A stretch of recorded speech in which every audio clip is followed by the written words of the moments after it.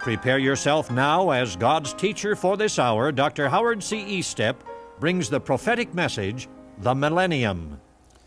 In this video sermon, we are discussing and explaining the millennial kingdom. It's an interesting message. I believe you'll learn things about the Bible today that you never knew before. You know, there's coming a time upon the earth when there will be health and wealth and prosperity for everybody upon the earth. It won't be a day of social checks or the government handout. It will be a time of God's blessing poured out upon the inhabitants of the earth during the millennial kingdom. The time that we are referring to is here in this 1,000-year reign. The millennium, that means 1,000 years. The millennial kingdom is the time when there's going to be absolute, universal prosperity upon the earth. Let's turn in our Bibles to the book of Daniel, chapter 2, verses 44 through 45. King Nebuchadnezzar had a dream. In that dream, he saw a great image. It had a head of gold. It had 2 arms of silver. It had a stomach or a belly of brass. It had 2 legs of iron. And then it had 10 toes or 2 feet, part iron and part clay. Now, as I read these 2 verses, imagine you're looking at that great image through the eyes of Nebuchadnezzar. Verse 44 of Daniel 2. And in the days of these kings shall the God of heaven set up a kingdom, that's the millennial kingdom, which shall never be destroyed, and the kingdom shall not be left to other people, but it shall break in pieces and consume all these kingdoms that are in the image. And it, the kingdom that shall be established, and it shall stand forever. For as much as thou sawest that the stone, referring to Christ, the stone was cut out of the mountain without hands, and that it brake in pieces the iron, the brass, the clay, the silver, and the gold. These are the minerals in the image, and this is explaining what he's doing. He's going to break in pieces the iron, the brass, the silver, the clay, the gold. The great God hath made known to the king what shall come to pass hereafter, and the dream is certain, and the interpretation thereof is sure, absolute. It's going to happen. Has to happen. You can take those 2 verses from the book of Daniel, chapter 2, verses 44 through 45, and you can substantiate the millennial kingdom, because the Word of God is true. Whether you have 2 verses or 22 verses, it doesn't matter.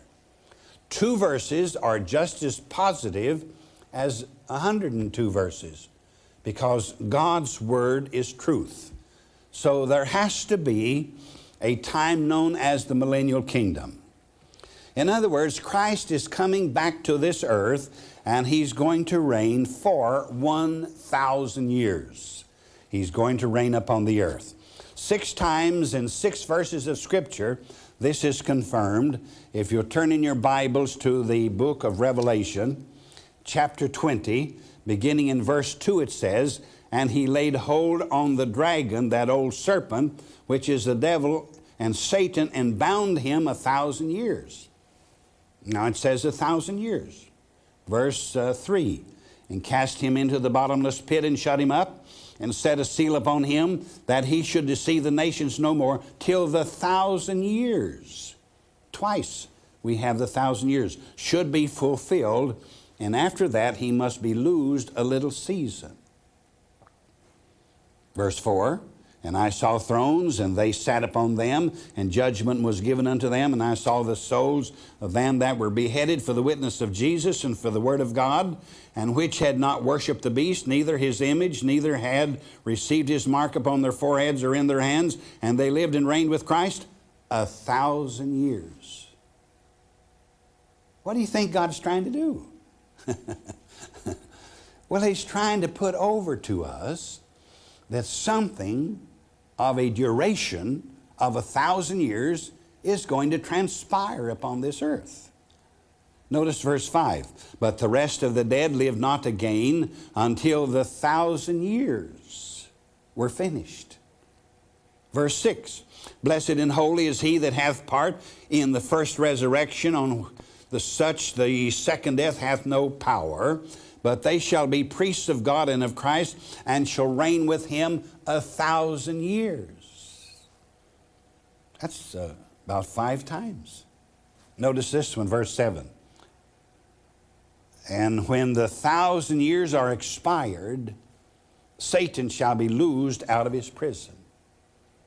6 verses of Scripture, 6 times God talks about 1,000 years. He's talking about this period of time right here, and we've entitled our message the Millennium, but he's talking about this time of 1,000 years when there will be health, wealth, and prosperity for everybody upon this earth, and Jesus Christ will reign on the earth from the city of Jerusalem. He's going to reign in the city of Jerusalem upon the throne of his forefather David, and that's supported by Scripture. Now, when Christ comes to the earth, there will be no more greed, suspicion. There will be no more receipts, no more cash registers, no more computers, no more jails, no more banks, no more unemployment. We're going to live in a sophisticated age, and Jesus Christ will be the head of all of the governments of this world at that time. Bible supports this because right now, according to the book of Ecclesiastes, written by Solomon, vanity, vanity, all is vanity. Everything that we do today is temporary. We get a shiny new automobile and we dust it off, and we get a chamois and we chamois it. We buy a special sponge and special stuff that we put in the water so it won't take the wax off of the painting, and we baby that thing and we pamper it for the first 2 or 3 years, and then when it gets about 70 or 80,000 miles on it, we're ready to trade it. We don't care for it anymore. What happened? Vanity, vanity, all is vanity. Everybody wants something new. We want it bigger. We want it better. We want it faster. We live in an age of vanity. And that's all going to be done away with when Jesus Christ comes to the earth to reign for 1,000 years in the city of Jerusalem. The Bible tells us that that time will be over. And I might inject this because this is true. I know that some of you are not going to like what I'm going to say. There will be no more manufacturing when Jesus Christ comes to reign as king during the millennial kingdom. General Motors and Ford and Chrysler, American Motors, all of these fine automobile companies, General Electric, all of this is going to be done away with.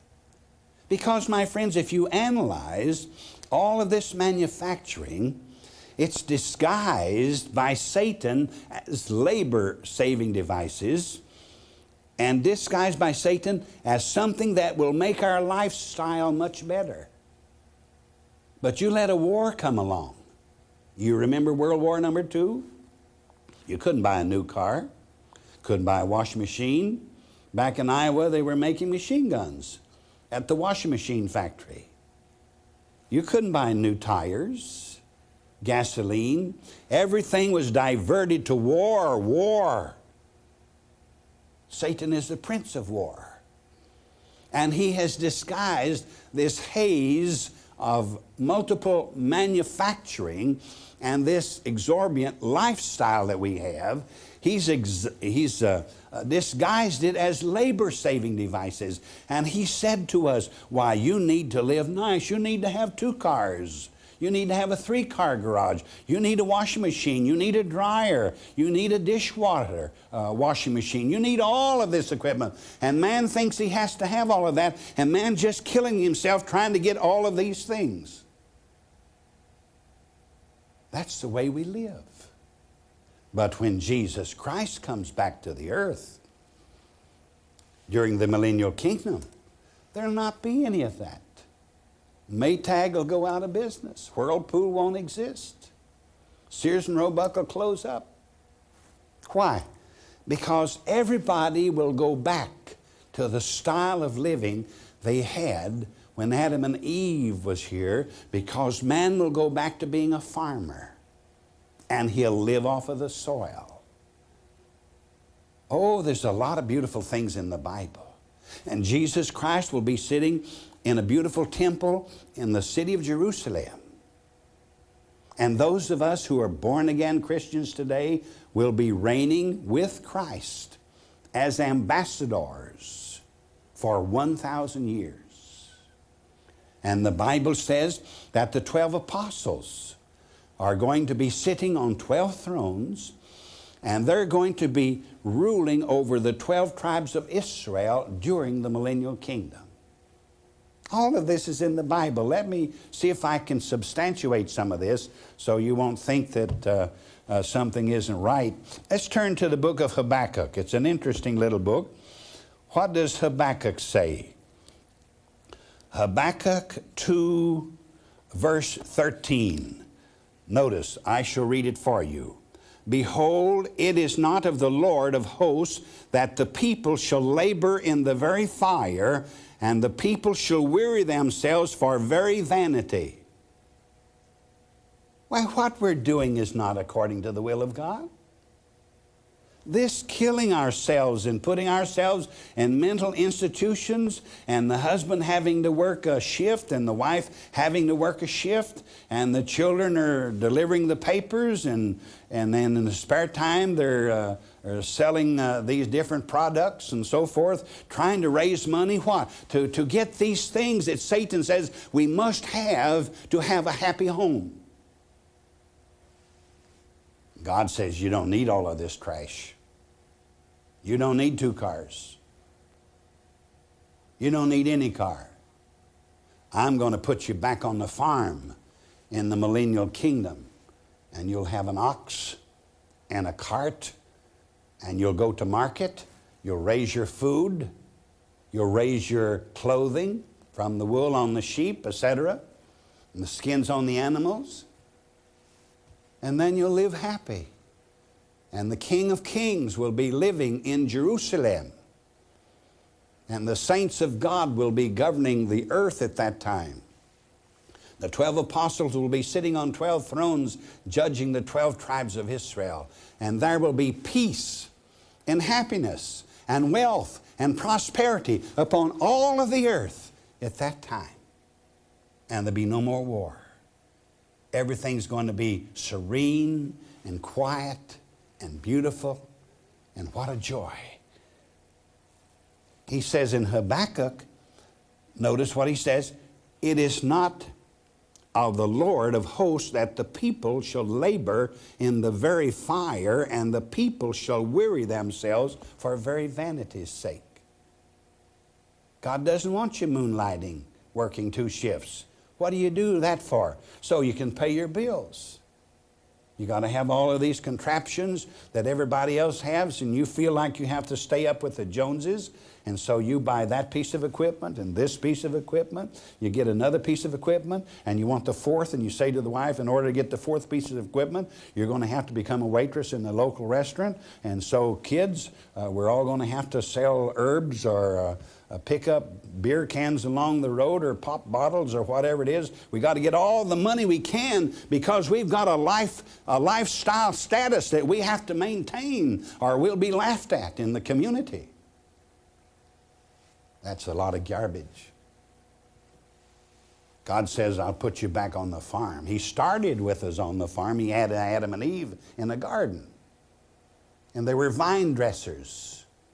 And all Adam had to do was just go out in the garden, work a little bit during the day, pick off the fruit that he wanted. He didn't have all those bills coming due on the 10th. He didn't have all those plastic credit cards to bother him. No, my friends. Health, wealth, and prosperity for everyone on the earth during the millennial kingdom. Long life will be given. Absolutely. No sickness. Notice what it says in the book of Isaiah. It's rather interesting. In Isaiah chapter 33, verse 24, and the inhabitants shall not say, I am sick. The people that dwell therein shall be forgiven their iniquities. Now we have people today who preach that it's not necessary that you be sick. They say God doesn't want anybody to be sick. Well, I'm sure God doesn't. But sickness is universal today. You can't stop it. If I was a divine healer, I'm not a divine healer.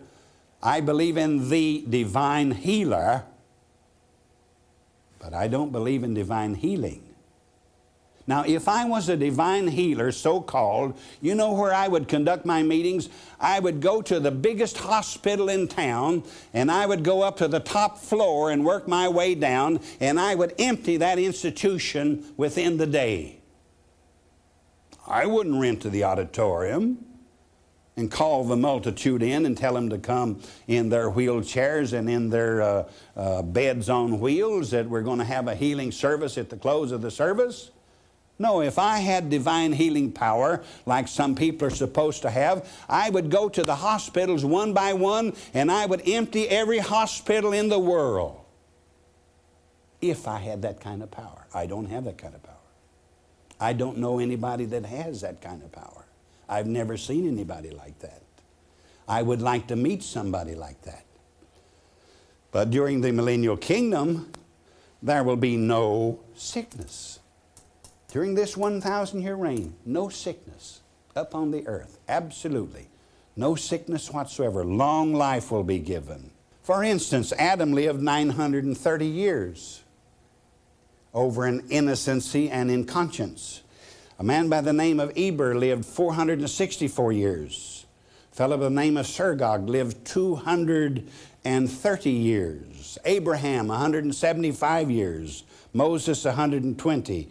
David tells us that 70 years is the length of our days. In Psalm 90, verse 10, he says, by reason of strength, you might reach 80 years. But then you have to lay your armor of clay down in the soil of this earth, and you die. Psalm 90, verse 10. Now, when Christ comes, the age of people will start to back up the ladder. Now, that's interesting. You see, right now, we here in the dispensation of grace, this little drawing will help you. We started Adam and we've gone down. Now, when Christ comes during the millennial kingdom, we'll start back up. And when a person at the end of this millennial kingdom entered the millennial kingdom, we say he was 40 years of age. When he dies at the end of the millennial kingdom, he'll be 1,040 years old. Because he doesn't have to die as long as he does what the king says he shall do or what he will do. Notice what it says in Isaiah 65, verse 20. This is Isaiah 65, verse 20. There shall be no more than an infant of days. There shall be, during the millennial kingdom, there will not be infants, as it were, infant of days, nor an old man that hath not filled his days, for the child shall die 100 years old. In other words, if somebody does die during the millennial kingdom, and we'll say they have sinned against God, and because they have sinned against God, then they will die, then they will be as though they were an infant 100 years old. People will speak of that individual 100 years old as though he was a baby. Today when a child dies at 2, 3, 4, 5 years of age, we say they lost their little baby, or the infant died, or Jesus called the baby home to heaven. But when a 100-year-old person dies in the millennial kingdom, we would say that's an old man. No, it'll be as though he was an infant, because if they do what God has required of them, they can live the whole 1,000 years. So there'll be long life given in the millennial kingdom, just as there is health, wealth, and prosperity for everybody that's going to live up on the earth during that time. In that day, the earth will yield her increase. You're wondering how, if there's no manufacturing and there's no way to earn a living, and Solomon calls it vanity of vanity, well, how are the people on the earth going to live during this period of time? How will they make their bread and butter, as it were? Well, they won't have any payments to start with. They won't be buying cars and refrigerators and stoves and boats and camping equipment and recreational vehicles. They won't be buying any of that. That's out. That's over with when the millennial kingdom starts. There's going to be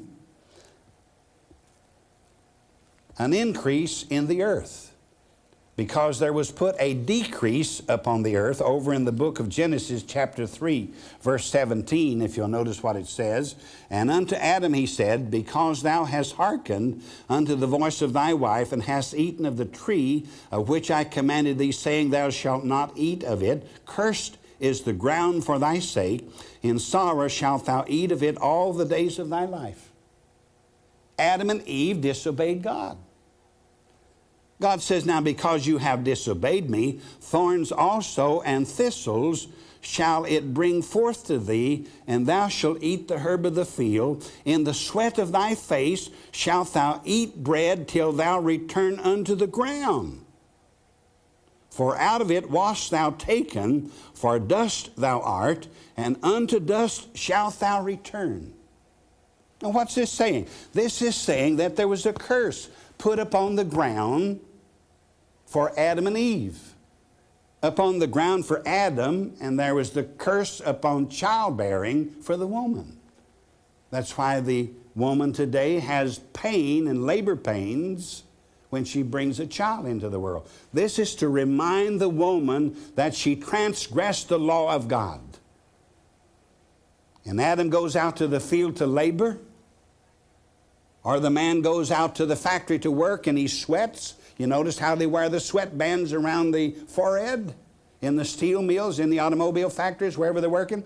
Because the sweat was a curse put upon man because he transgressed the laws of God. And God is reminding him of that.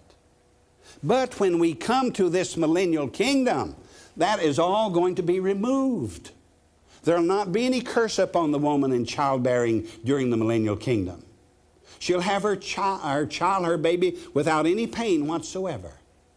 And the man will produce a day's labor and earn his keep, as it were, without any sweat. And let me turn to the Bible and pick this up. It's over in the book of Amos. The book of Amos, and we're looking at verses, at least chapter 9, verse 13. Now, follow me carefully. Follow me carefully. I'm saying from the Bible that during the millennial kingdom there will not be any sweating, there will not be any labor pangs upon the woman when she brings her baby into the world. Everything is going to be beautiful. There will be health and wealth and prosperity and no war anywhere upon the earth during this 1,000-year reign. Let me read the book of Amos. Chapter 9, verse 13. Behold, the days come, saith the Lord. That's in the future. The days come, saith the Lord, that the plowman shall overtake the reaper, and the treader of grapes him that soweth seed, and the mountain shall drop sweet wine, and all the hills shall melt. And they shall plant vineyards and drink the wine thereof. They shall also make gardens and eat the fruit of them. Beautiful time. The plowman is going to overtake the reaper. Now, you know what a farm is. You know what a farm is. You know what a plow is. Down in Tennessee, we put a horse in front of a plow. If it was spring plowing, we put a team of horses or a team of mules in front of a plow, and we plow up the ground. But what we were plowing was dead ground, as it were, because the crop that we had raised the year before was dead. It had been harvested. But Amos is saying when that time comes, the plowman will overtake the reaper. Here will come the plowman, and he will say to the reaper, get out of the way, I got the plow. Come on, get that crop in. Get that thing out of the way. I've got the plow. The plowman will overtake the reaper. There'll be such abundance of crops. And they'll not have termites and bugs and all kinds of these things that destroy the food when you harvest it. God's going to do away with all of that. He's going to bless the earth. It's going to be a magnificent earth. Everything that your heart can possibly desire will be in abundance in the kingdom of the King in that day. Beautiful. Boy, I'll tell you, I'm urging people to get ready for the kingdom. Get ready to meet the King who's going to usher in the kingdom, because it's going to come. I'm looking forward to living on the earth during the millennial kingdom. You know, one of my favorite foods is watermelon, and you've heard me say this a lot of times. I hope that when I reign with Christ during this 1,000 years, He gives me a watermelon patch on the back side of town somewhere. Boy, I'm looking forward to it. You can split the watermelon open in the evening, and you don't have to worry about the bugs eating it during the night. You can come back in the morning and start where you left off and eat all day long. Boy, I'll tell you, this kingdom that's outlined in the Word of God is something. Absolutely. And there'll be no more wild beasts. No more wild beasts. Way over in the book of Genesis, there's a scripture reference I want to share with you. It says in Genesis 9, verse 2. Notice what it says. And God blessed Noah. This is verse 1. I want to read this to set the setting. And God blessed Noah and his sons and said unto them, this is after they came out of the ark, and said unto them, be fruitful and multiply and replenish the earth. And the fear of you. Now notice this. This is most important. Don't miss this. And the fear of you and the dread of you shall be upon every beast of the earth. You notice how you're walking along a fence of a morning and the little rabbit jumps and runs? He's afraid of you. Or at night, the headlights, a fox runs in front of your car, and boy, that fox is gone, and his big bushy tail goes over the fence like it's terrific. All of the animals are afraid. Did you ever have a good fishing hole? I remember once I had a good fishing hole back in Tennessee, and I could go to that hole and just about any time catch a fish. And I remember one time I was fishing there, and I could hear my heart beating. Boom, boom, boom, boom, boom, boom. And some guy came up and said, what are you doing? Why, he scared all the fish away. A dumbbell. I said, what do you think I'm doing? Picking daisies?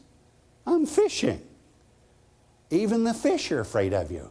Why, a good fisherman, he'll crouch up to the fishing pond and he won't let the fish, and he'll crouch down and he'll get his line in there because he doesn't want the fish to see him. Fish are afraid of us. The animals are afraid of us. The birds are afraid of us. Where? Started right here in Genesis. And the fear of you and the dread of you shall be upon every beast of the earth, and upon every fowl of the air, and upon all that moveth upon the earth, and upon all the fishes of the sea. Into your hand are they delivered. Notice what it says in the book of Hosea, chapter 2, verse 18. This is rather interesting. This is along the same day, same line.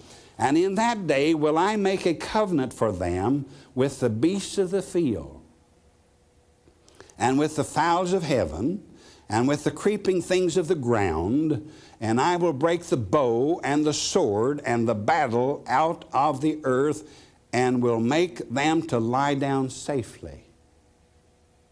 Why, during the millennial kingdom, the animals are going to have that fear taken from them. It's going to be beautiful. You can have your children out in the front yard, and they can have a lion or a tiger out there, whatever they want. It's going to be a beautiful, serene situation. And the whole world is going to be transformed during this millennial kingdom. And there sits Jesus Christ in the city of Jerusalem, the apple of God's eye, upon the throne of his forefather David. And he has control of the whole universe at that time. Beautiful. And I'm going to live on the earth during the millennial kingdom. I'm going to reign with Christ. Every true believer of Jesus Christ will reign with Christ during that millennial kingdom. of 1,000 years. That's why we beg people to be saved. Be regenerated. Be born again. Have your sins put under the blood. Know that your sins are under the blood and that your heart has been washed clean by the sanctifying blood of none other than Jesus Christ. We're heading toward the millennial kingdom, and we're closer today than Adam and Eve were ever to it. We're getting very, very, very close. Over in the book of Isaiah, I must read this for you. It's rather interesting. But in the book of Isaiah, chapter 11, I'm going to read a verse. Notice what it says. This is Isaiah chapter 11. I'm looking at verse 6. Now this is about the animals that'll be on the earth during the millennial kingdom. They will lose their fear of man. They'll lose all of their fear of man. And people won't kill animals for food in that day and age. People will live off of the soil. There's enough nutrients and chemicals in the foods that come out of the soil, good, rich soil, to keep your body operating as God intended it to. I'm not preaching vegetarianism, but everybody were vegetarians until Noah came out of the ark. And then God gave Noah permission to kill animals and eat the meat thereof after they came out of the ark. But you don't have to eat meat to have a good body. You can still get it out of the soil, and they will get it out of the soil during the millennial kingdom, because the animals will not be slain for their food. Now here's what it says. This is Isaiah 11. The wolf also shall dwell with the lamb, and the leopard shall lie down with the kid. That's the little goat. And the calf and the young lion and the fatling together, and a little child shall lead them. Can't you see that? Can't you see this little boy coming up to the front porch? He's got a big lion here and a tiger here. And he says, "Look, Mama, what I got." Ooh, Mama has a heart attack.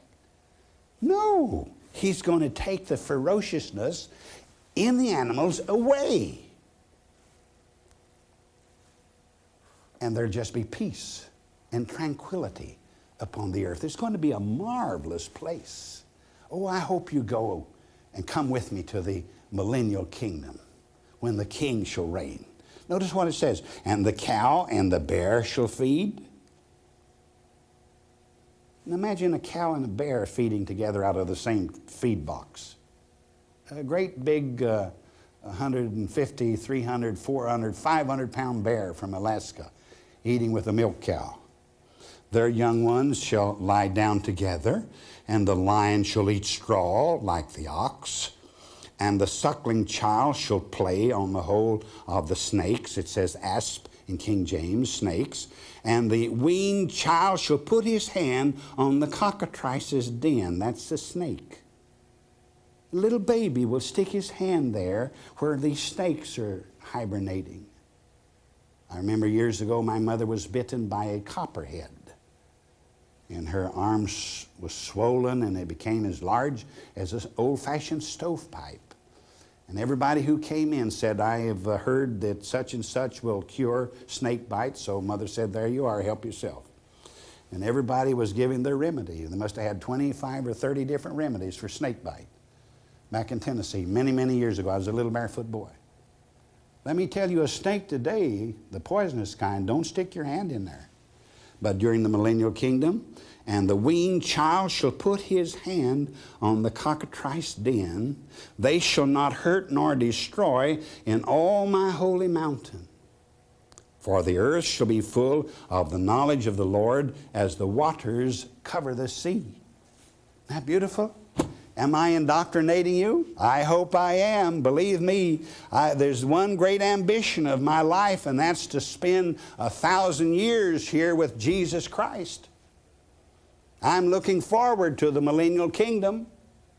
I'm looking forward to going down to Jerusalem every once in a while and see the King as He sits on His throne, none other than Jesus Christ, the Son of God, sitting on the throne of His forefather David in that magnificent palace, in that temple, in the city of Jerusalem. Magnificent, absolutely. What's the reason for all of this phenomenon? There has to be a reason. Because if there isn't a reason, then what's it all about? Notice what it says in the book of Romans, chapter 16, looking at verse 20. And the God of peace shall bruise Satan under your feet shortly.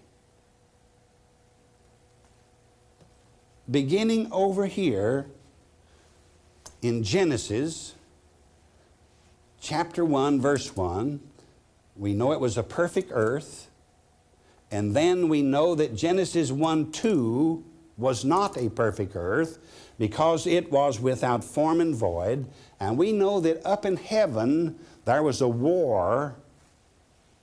Before Genesis 1:1, there was a war up in heaven, and God threw Lucifer out, and Lucifer came down to this earth, and Lucifer contaminated this earth and all of the beings on this earth.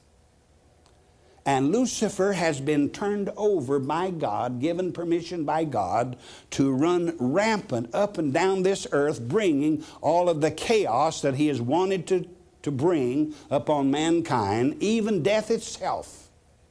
Lucifer is the prince of death. Lucifer is the prince of this world system. He's the prince of the air.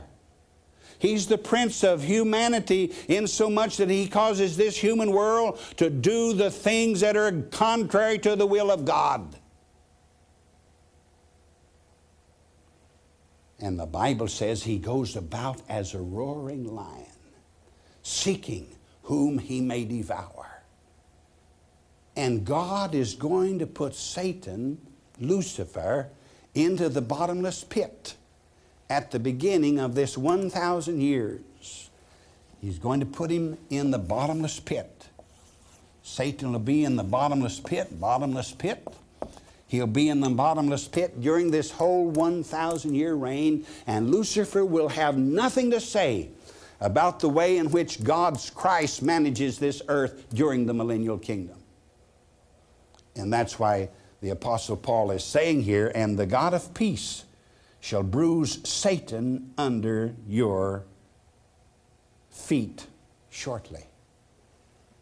God is going to do away with Satan. He's going to remove him. Notice what it says in Revelation chapter 20, verse 2. This is very interesting. Revelation 20, verse 2. And he laid hold on the dragon, that old serpent, which is the devil and Satan, and bound him 1,000 years. What's he going to do? When Jesus Christ returns to the earth after or at the close of the 70th week of Daniel, Jesus Christ is going to come down to the earth with the saved of all nations and with the godly angels that are up in heaven, and he's going to come down to the earth, and he's going to take Satan, and he's going to turn him over to an angel, and that angel is going to put Satan in this bottomless pit for 1,000 years, the duration of the millennial kingdom. That's why you could have all of this magnificent, beautiful things going on the earth during the 1,000 years, because Satan is in jail. He's in the prison. No one to go his bail. He can't get out. God's got him locked up. And that's the reason that you can have Satan. You see why I work? At my age, a number of people say to me every once in a while, Estep, why don't you retire? Well, what would I retire for? What would I do if I retired? Well, you go sit on the front porch of your house, or get you a little cabin down by the river and fish, or get you a little RV, and maybe you can get enough money together every month to buy gasoline and just tour the country and kind of relax and don't work so hard. Why, I would be wasting my time. My body would be wasting away. My mind would get fuzzy. I would sit there and dribble spittle off of the end of my chin during the day and not know whether I'd just come out of the house or was going back in or what. No, I don't want to retire.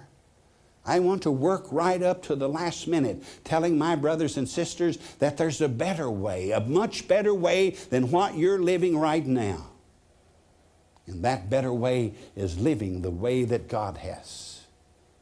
4,000 years after Genesis 1:1, approximately after he created Adam, 4,000 years after Adam, we have Jesus coming at the first coming as a little baby. Then 2,000 years later, but 6,000 years from Adam, we have him coming at the second advent. He's going to take the church home to be with him. The church is going to be raptured, taken up in glory. Oh, I'm so excited about going in the rapture. I've wanted to go into outer space, but NASA won't take an old man like me into outer space. They're afraid that I might bump off or something. They'd have a dead body up there in that capsule with them for 5 or 6 days. But let me tell you, I'm going up without a capsule one of these days. Go up to be with the Lord Jesus Christ, going up to the judgment of my works, going up to the marriage supper. It's coming. Just as sure as I'm here. Then the world passes through this 70th week. Jesus comes back, puts Satan in the bottomless pit, reigns upon the earth for 1,000 years, and then when the 1,000 years are expired, he lets Satan out of the bottomless pit for a little season. If you read the latter part of the verse, chapter 20 of the book of Revelation, he lets him out for a little season, and then Satan goes up and down the earth recruiting another army to attack the city of Jerusalem like he did over here at the War of Armageddon in the 19th chapter of Revelation. In the latter part of chapter 20 of Revelation, he raises another army, gets this army ready to attack Jerusalem, but God sends fire and brimstone out of heaven and burns them up. They don't get to fire a single shot because God destroys them.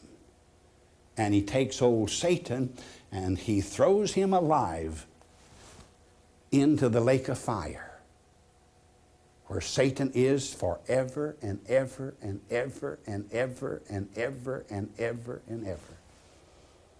Oh, I tell you, it's exciting to be a Christian. It's the exciting life. Absolutely. The devil has been in control of this earth long enough, I believe. Look at all the heartaches he's caused. Look at all of the tears that have been shed because of him. Look at all the little babies that have been aborted. Millions and millions and millions of them since God placed man upon the earth. Mothers that didn't want their baby or couldn't afford to have them.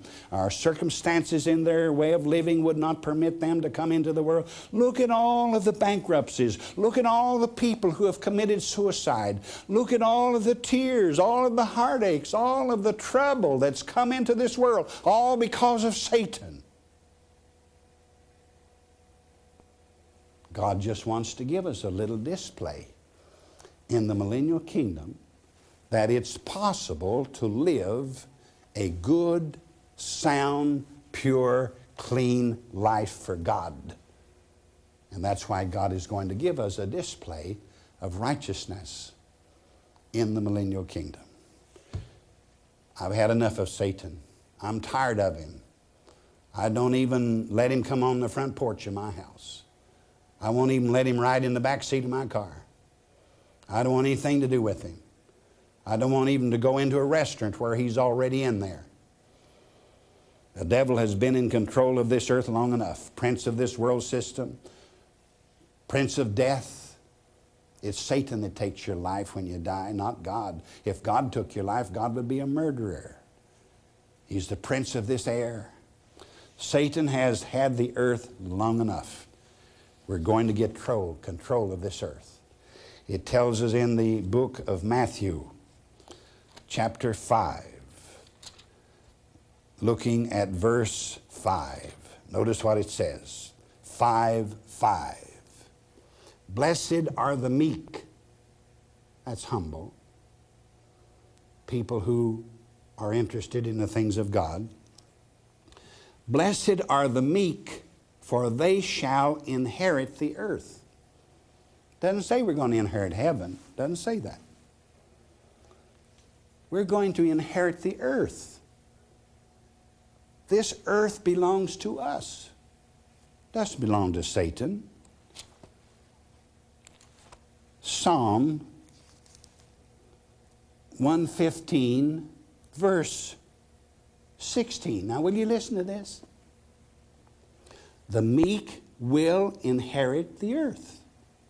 Psalm 115, 16. The heaven, even the heavens, that's plural. There's 3 heavens. First one where the clouds and the darkness are located, and then the second heaven, sun, moon, stars are in rotation. And then the third heaven where God lives. Now, keep that picture in your mind while I read this verse.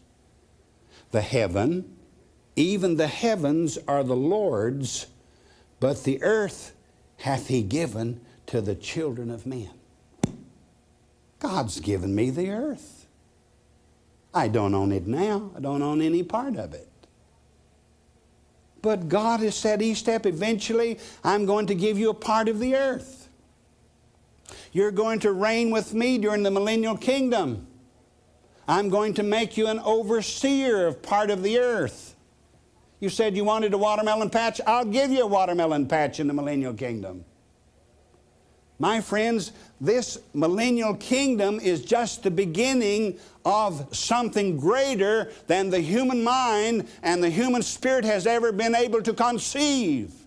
Because after the millennial kingdom, we're going to the white throne judgment as witnesses against the ungodly, and then we're going to come back to the new earth, and we're going to reign on the new earth forever and ever and ever with the Lord Jesus Christ. That's why he says, the heaven, even the heavens are the Lord's, but the earth have I given to the children of men. You see, when I give an invitation nowadays, I'm not giving an invitation to come up and join this church.